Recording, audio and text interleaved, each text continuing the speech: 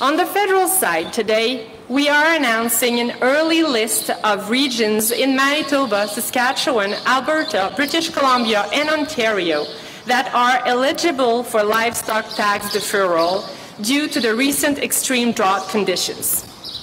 We are now working to identify other affected regions. These actions will allow affected producers in these regions to defer a portion of their 2021 income from sales to next year. As of last week, we received the initial request from 5 provinces to start the process of putting together an agri-recovery disaster relief program. Federal and provincial officials are now working together to do the assessments and design those programs province by province. We are working around the clock to turn those around as quickly as possible to help farmers with the extraordinary costs they face. Beef producers provide valuable ecosystem services such as habitat for wildlife, preserving wetlands, and sequestering carbon. And producers and their families are a key part of the fabric of our rural communities, supporting rural businesses and services and volunteering their time to a variety of activities. And really all of this is at risk.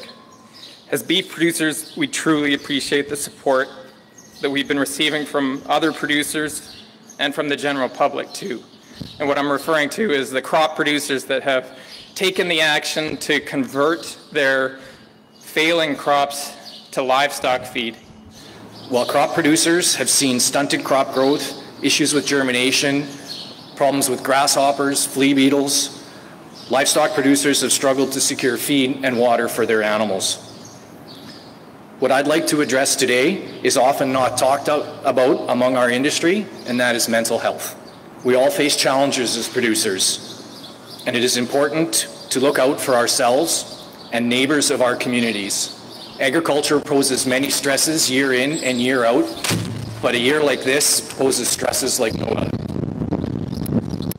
If you are struggling with your mental health, if your family member is struggling with mental health, a loved one or a neighbor, there are supports out there for you to take advantage of.